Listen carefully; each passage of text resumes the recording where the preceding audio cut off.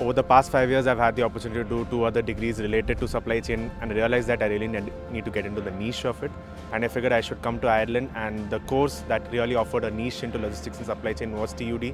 The modules that I enjoyed the most were the fundamentals of logistics management and supply chain analytics, because it provided me a core strength about how logistics and supply chain management field work and what are the real scenarios. It was a lot of learning for me in terms of the European market and in more niche into the Irish market as well. And that was something I was really looking forward to, and the program offered me exactly what I wanted.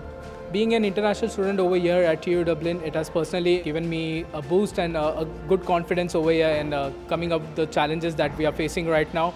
So it was a new country, it was my first time outside the house, so the people were kind, and that was one of the very big surprises for me to be treated as one among here. The masters really helped me in my job, and the Career Development Center has improved my interviews and formulated my CV, and it was very beneficial. I secured a job in Glanbia as a graduate associate. This masters really helped put my previous job experience into perspective.